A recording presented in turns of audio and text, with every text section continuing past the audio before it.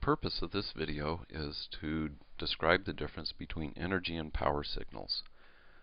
We'll begin by looking at a simple electrical circuit. And in fact, they don't get much simpler than this. So I have a resistor with resistance R. I have some voltage across the resistor that I might call V of t, because it could conceivably be changing. I have a current that goes through the resistor, which I'll call I of t.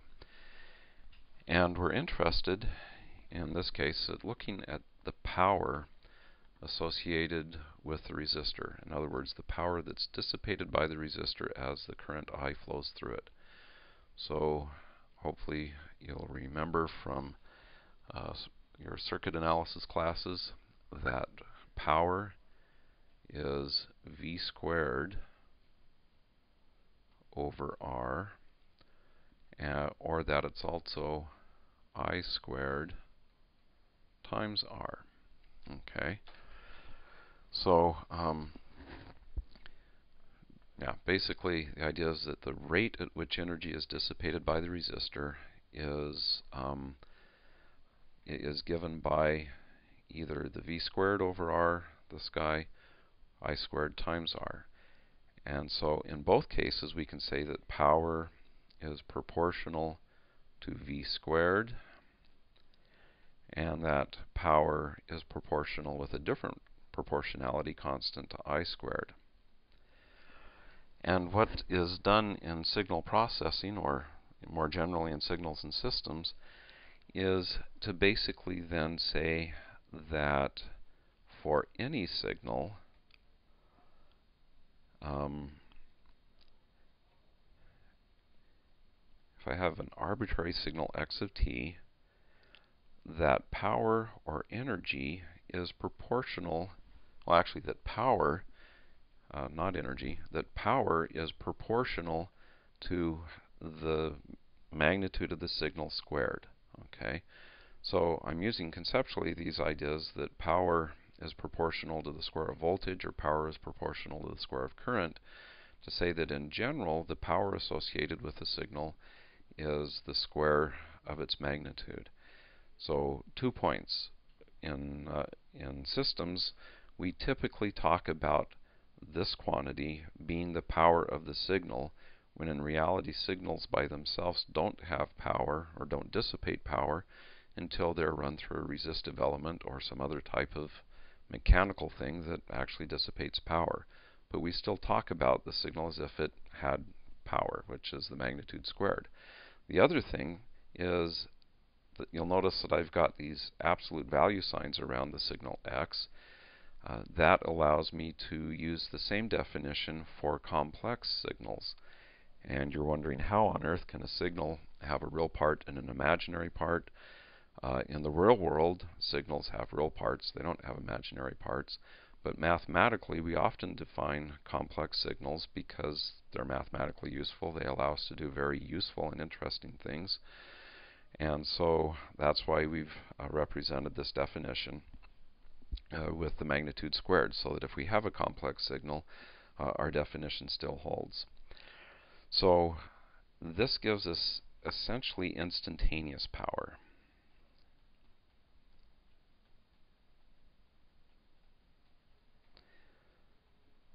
Okay, this is the power that is instantaneously delivered by a signal x of t at time t.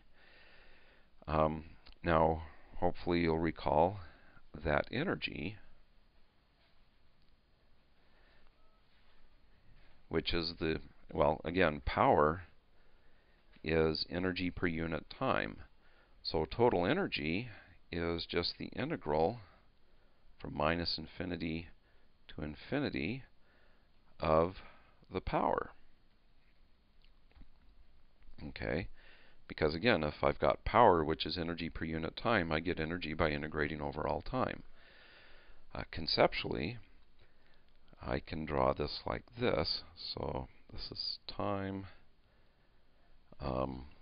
This is my signal. Suppose I have, well, for want of anything more interesting, a signal x of t that looks like this. Okay? And I square x of t, and suppose I then get a signal that ends up looking like this. So this guy here is x of t squared. The energy in this signal is going to be the area under the square of x of t. Again, that's conceptually what an integral is. So basically, the energy in this signal is going to be the area of this region that I've shaded in here. Okay, so that's how we define energy. Again, we take instantaneous power and integrate that over all time, and that gives us the energy. Let's look at another signal that shows up actually quite a bit more often than the one that I just drew here. Suppose that I have a signal that looks like a sine wave. Okay, so I have my signal that looks like this, and it goes on out to infinity. It continues to wiggle out to minus infinity.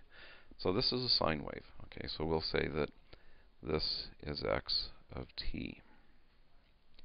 And I want to find the energy in this signal. Well, again, if I take this signal and square it, then I get a signal that looks sort of like this purple guy. That would look more like this purple guy if I could draw correctly. Okay. So this is my x of t squared. Okay, now the energy in this signal, in this sinusoid, is going to be the area. Oh, here we'll get this uglier color to be consistent. It's going to be the area under this x of t squared, and I look at the area from minus infinity to infinity. And you can see, hopefully, because this signal extends out to infinity, the squared signal, x of t squared, extends out to infinity in both directions. So this area, in this case, the energy is going to be infinite, because as I go out to infinity in either direction, the area increases. So the total area is going to be infinite. So this is a situation for which a signal does not have finite energy, but it does, as you can see from the purple line here. This is everywhere this line exists is finite, so it has finite instantaneous power. And it turns out then that we can also talk about its average power. And so the average power, let's see, we'll clear out this space up here. Okay, so the average power of a signal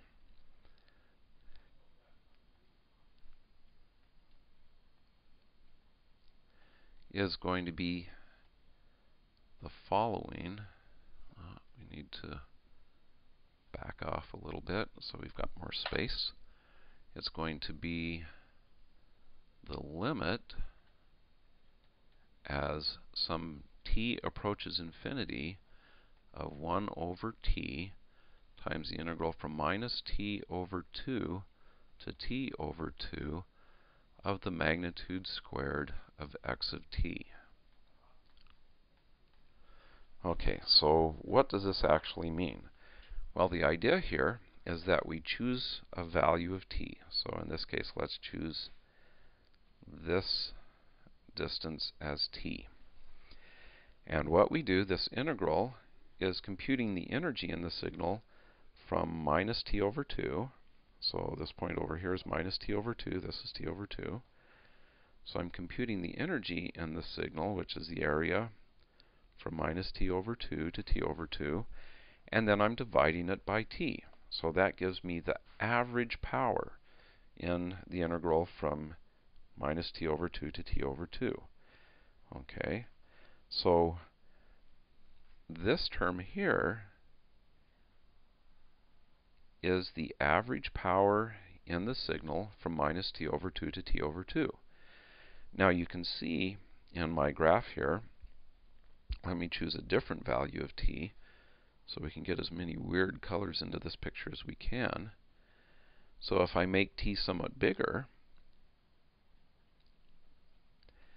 and now look at the energy from minus t over 2 to t, you can see that that average energy is probably going to be different than the average energy I had by looking from here to here. Okay, and so the idea is I want to take the limit as t goes to infinity to smooth out all these variations in power. And so essentially what I do is I just compute the average power, conceptually at least, over larger and larger distances until, again, I take the limit as t goes to infinity, and that gives me the average power. Okay, so just a few more, well, and it turns out if this original signal here, if x of t is a cosine or a sine, that the average power, the magnitude of the cosine or sine goes from -1 up to 1, and the squared value goes from 0 to 1, it turns out then that the average power is going to be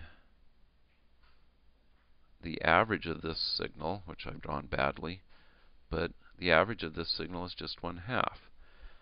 So for the case of a cosine or a sine, the average power is just 1/2.